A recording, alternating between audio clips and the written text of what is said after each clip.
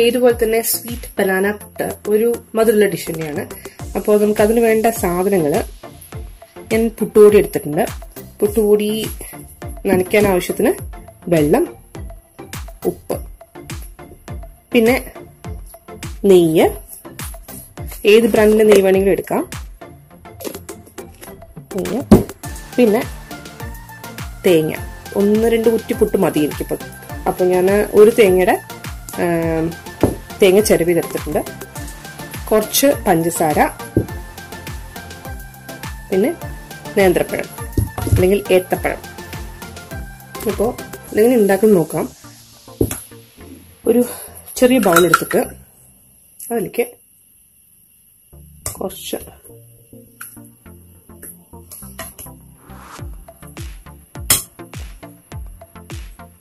തേങ്ങ എടുക്കാം. അതിലേക്ക് കുറച്ച് നെയ്യ്,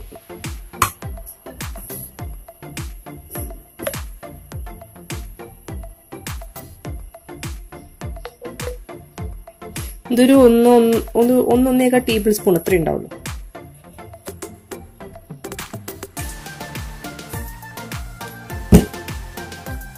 ഇത് രണ്ടും കൂടെ മിക്സ് ചെയ്യാം നന്നായിട്ട്.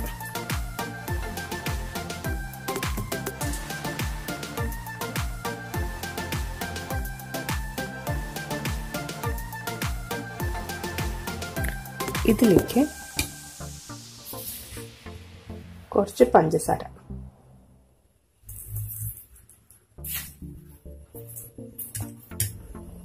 ആഡ് ചെയ്യാം. എന്നിട്ട് അതുകൂടെ നന്നായിട്ട് മിക്സ് ചെയ്യാം.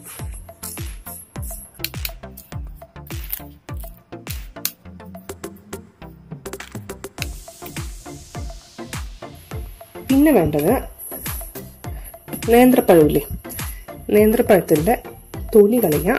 എന്നിട്ട് അതൊന്ന് ചെറുതായിട്ട് സ്ലൈസ് ചെയ്തെടുക്കാം.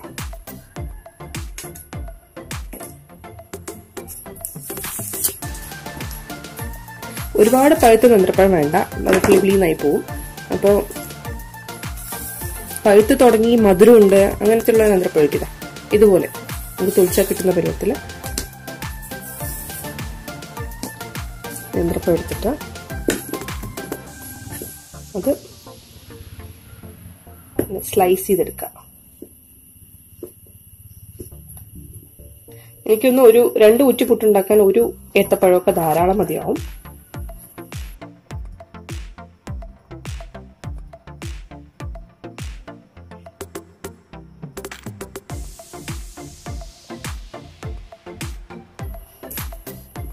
അത്രയും കിട്ടി. ഇനി നമുക്ക് ഈ പുട്ടുപൊടിക്ക് ആവശ്യമായിട്ടുള്ള ഉപ്പ്,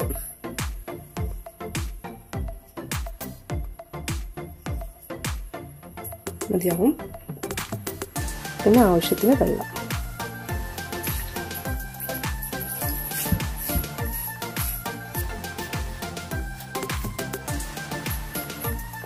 ഇത് ഇപ്പൊ ഞാൻ എടുത്തിരിക്കുന്ന സ്റ്റീം ചെയ്ത പുട്ടുപൊടിയാണ്. അതിലേക്ക് ആദ്യം തന്നെ കുറേ വെള്ളം കോരി ഒഴിക്കരുത്, കുറച്ചായിട്ട് ഒഴിച്ചെടുക്കുക.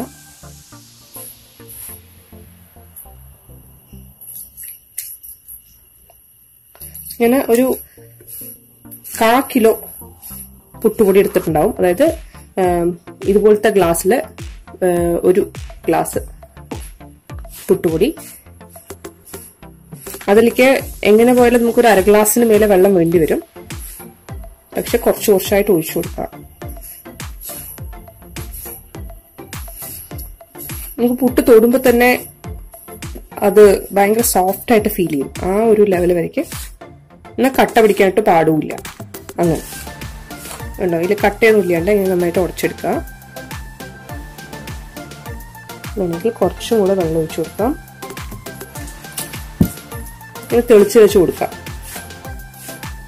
പുട്ടുപൊടി നമ്മൾ നനച്ച് കഴിഞ്ഞിട്ടുണ്ടെങ്കിൽ ഇത് കുറച്ച് കൂടും. അതായത് നമ്മൾ എടുക്കുന്നതിൽ വെച്ച് ക്വാണ്ടിറ്റി കുറച്ച് കൂടും. ഇതിൽ എനിക്ക് തോന്നുന്നു എങ്ങനെ പോയാലും 2 കുറ്റിയല്ല, ഒരു 3 കുറ്റി പുട്ടൊക്കെ എന്തായാലും കിട്ടും തോന്നുന്നു. നമുക്കത് ധാരാളം മതിയാവും. ഒരു 4 പേരുള്ള ഫാമിലിയൊക്കെ ആണെങ്കിൽ 3 കുറ്റി പുട്ട്. ചിലപ്പോൾ വേണമെങ്കിൽ നന്നായി കഴിക്കുന്ന ആൾക്കാരാണെങ്കിൽ 4 കുറ്റി പുട്ട്. നമ്മൾ കുഴച്ച് കഴിഞ്ഞിട്ടുണ്ടെങ്കിൽ അപ്പം തന്നെ ഉണ്ടാക്കരുത്. കുറച്ചു നേരം വെയിറ്റ് ചെയ്യുക. അപ്പോൾ ഇതിന്റെ ഈർപ്പൊക്കെ മാറിയിട്ട് ഇത് വെള്ളം കുടിക്കും, അരിപ്പൊടി വെള്ളം കുടിക്കും. എന്നിട്ട് പിന്നെ കുറച്ച് കഴിഞ്ഞിട്ട് ഒരു 1/4 മണിക്കൂറോ ഒരു അരമണിക്കൂറോ കഴിഞ്ഞിട്ട് നോക്കുക വെള്ളം ഇനി വേണോന്ന്. എന്നിട്ട് വേണമെങ്കിൽ ആഡ് ചെയ്യുക. അതിനുശേഷം പുട്ടുണ്ടാക്കാൻ വെക്കുക. മെയിനായിട്ട് പുട്ട് സോഫ്റ്റായി വരാതിരിക്കാനുള്ള റീസൺ എന്താണെന്ന് വെച്ചിട്ടുണ്ടെങ്കിൽ പുട്ട് കുഴച്ച ഉടനെ നമ്മൾ വെക്കുമ്പോൾ അതിൽ വേണ്ട വെള്ളം ശരിക്കും ഉണ്ടാവില്ല.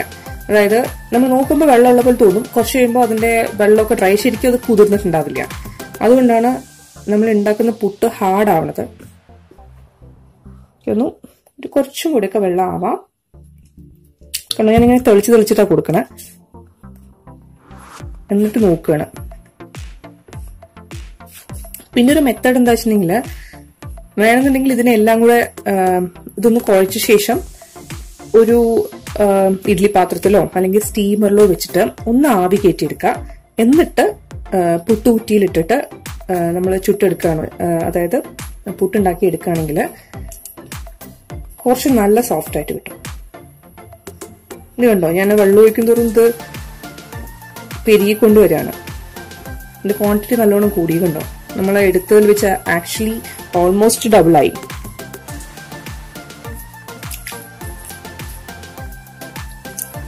ഞാൻ കുറെ വെള്ളം ഒഴിച്ചു കൊടുക്കുന്നില്ല, കുറച്ചായിട്ട് ഒഴിച്ചു കൊടുക്കണം.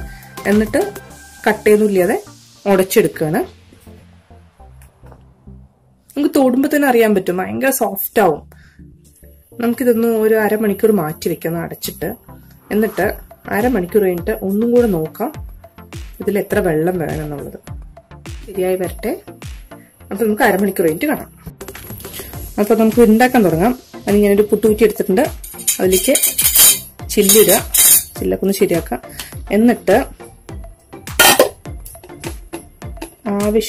ആദ്യം കുറച്ച് തേങ്ങ, സാധാരണ തേങ്ങ, നെയ്യൊന്നും ആഡ് ചെയ്യാത്ത ആ തേങ്ങ ഉണ്ടല്ലോ, അത് കുറച്ച് ആഡ് ചെയ്യുക. എന്നിട്ട് അതിന്റെ മുകളിലേക്ക് കുറച്ച് നമ്മൾ മിക്സ് ചെയ്ത നെയ്യും പഞ്ചസാരയും തേങ്ങയും കൂടെ മിക്സ് ചെയ്ത ആ ഒരു മിശ്രിതം ഉണ്ടല്ലോ, അത് ആഡ് ചെയ്യാം.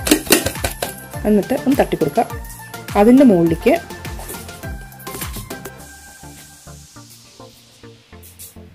പഴം ഇട്ട് കൊടുക്കുക.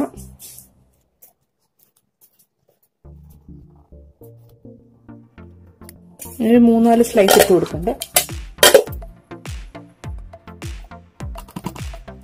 എന്നിട്ട് അതിന് മുകളിലേക്ക് കുറച്ചും കൂടെ നമ്മളുടെ ഈ മിശ്രിതം ഉണ്ടല്ലോ അത് ആഡ് ചെയ്യാം. എന്നിട്ട് ഒരയ്ക്ക് വേണ്ട. ഈ പുട്ടുകുറ്റിയിൽ 2 പുട്ടൊക്കെ കിട്ടുള്ളൂ. അതായത് എങ്ങനെ പറയാ, 2 എണ്ണം ഉണ്ടാക്കാൻ പറ്റും. ഇത്രയില് കുറച്ചും കൂടെ. ഇനി നമുക്ക് ഇതിന്റെ നടുവിൽ ആഡ് ചെയ്യുമ്പോൾ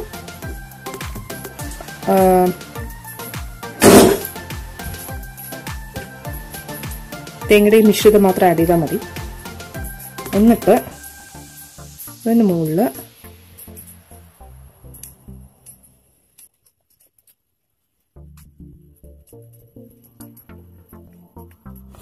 ഞാനിപ്പോ ഇട്ടിട്ടുണ്ട് ഓൾറെഡി.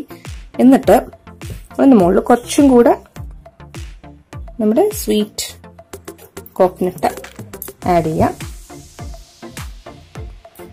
എന്നിട്ട് കുറച്ചും കൂടെ പുട്ടുപൊടി.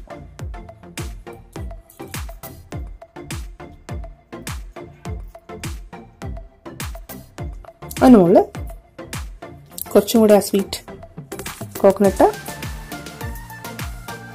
ആഡ് ചെയ്യാം.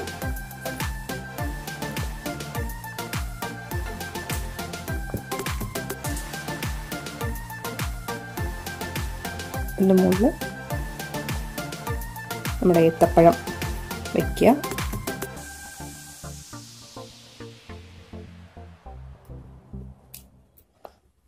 ഒരുപാട് അമർത്തണ്ട. കുറച്ച് തേങ്ങ, സാധാരണ തേങ്ങ അതിൻ്റെ മുകളിൽ വയ്ക്കാം. എന്നിട്ട് ഇത് അടച്ചു വെച്ചിട്ട് നമുക്ക് വേവാൻ വയ്ക്കാം.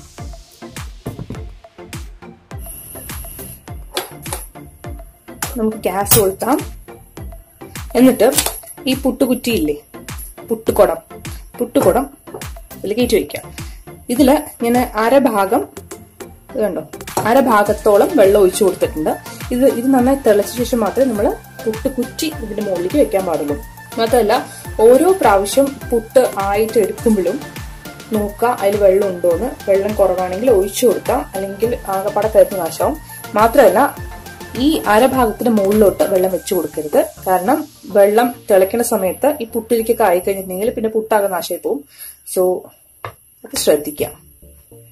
ഒന്ന് തിളക്കട്ടെ, നമുക്ക് വെയിറ്റ് ചെയ്യാം. ഒരു 5 മിനിറ്റ് എടുക്കുന്നത്. ഇപ്പൊ തന്നെ കുറച്ചൊക്കെ തിള വന്ന് തുടങ്ങിയിട്ടുണ്ട്, നല്ല തിള വന്നിട്ടുണ്ട്. നമുക്ക് ഈ ഒരു സമയത്ത് പുട്ടുകുറ്റി വെക്കാം. ഇതിലൊരു 5 മിനിറ്റ് ഒക്കെ വേണ്ടു. 5 മിനിറ്റ് കഴിഞ്ഞിട്ടുണ്ടെങ്കിൽ ഇത് ഈ ഭാഗത്തൂടെ കണ്ടോ, ഈ ഭാഗത്തൂടെയൊക്കെ പുക വരാൻ തുടങ്ങും. പുട്ടുകുറ്റിയുടെ ഉള്ളിൽ നിന്ന് ഇങ്ങനെ സ്റ്റീം വരാൻ തുടങ്ങുന്ന സമയത്ത് നമുക്കൊന്ന് തിരി കുറച്ച് വെച്ചിട്ട് ഒരു മാക്സിമം 5 മിനിറ്റ് ശരിക്കും പറഞ്ഞാൽ അത് വേവേണ്ട ആവശ്യമുള്ളൂ. ഇങ്ങനെ വരാൻ തുടങ്ങിയാൽ നമുക്ക് ഓഫ് ചെയ്യാം. ശരിക്കും പറഞ്ഞാൽ ഒരു 2-3 മിനിറ്റ് വെക്കുക, അങ്ങനെ എന്നിട്ട് ഓഫ് ചെയ്യാം. നമുക്ക് എന്നിട്ട് ഇതൊരു സെർവിംഗ് ബോളിലേക്ക് മാറ്റാം. അപ്പൊ നമ്മുടെ സോഫ്റ്റ് പുട്ട് റെഡി ആയിട്ടുണ്ട്. നോക്കാം എങ്ങനെയുണ്ടെന്ന് നോക്കാം.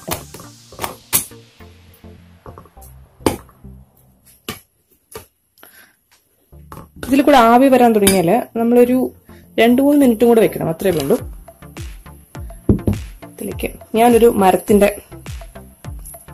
തവി എടുത്തിട്ട് അതിന്റെ ബാക്ക് സൈഡ് കൊണ്ടാണ് തള്ളാൻ പോണ്. എന്റെ അടുത്ത് ഇതിന്റെ കോലുണ്ട്, പക്ഷേ ഇതിപ്പോ എവിടെ പോയി എന്നറിയുന്നില്ല, തപ്പി കണ്ടുപിടിക്കണം. കണ്ടോ, നമ്മുടെ puttu ready.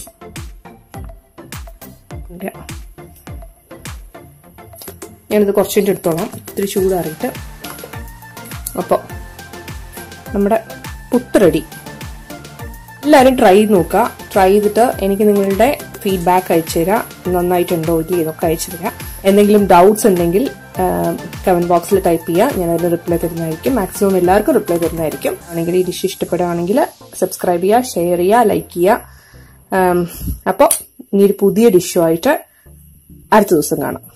Thank you so much for watching the show.